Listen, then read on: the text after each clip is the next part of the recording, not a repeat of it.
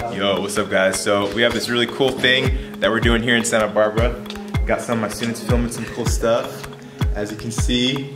The real reason for this video though is Evan, this guy, showed me a really cool trick in Premiere that I never even knew existed.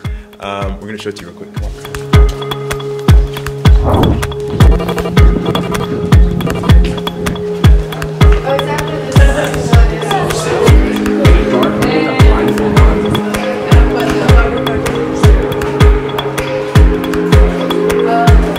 So, Evan, how about you give me the camera? Okay. Alright, so Evan showed me this a few weeks ago.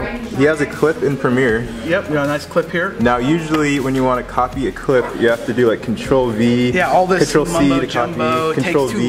You waste of time. You gotta like target a track and then like paste it where you want. Too complicated. But what do you think? What did you teach me? What's a better way of doing it? Well, it's very simple. We're in Premiere, by the way. We're in Premiere Pro here. You're gonna select your clip. Okay, you're going selected. To press the Alt key. What key again? The Alt key. The Alt key, okay. Hold that down. Hold it down. Hold your mouse button down. Hold the mouse button down. Drag that clip.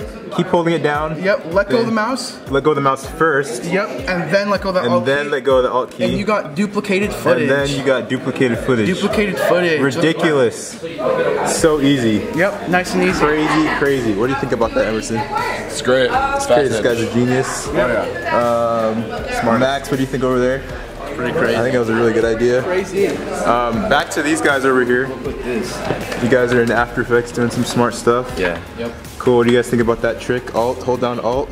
I think it's a really great. You guys know about that? Yep, coined by yep. It's pretty incredible. Evan is just kind of just making history here. Pioneering these keyboard shortcuts. All right, and around guys.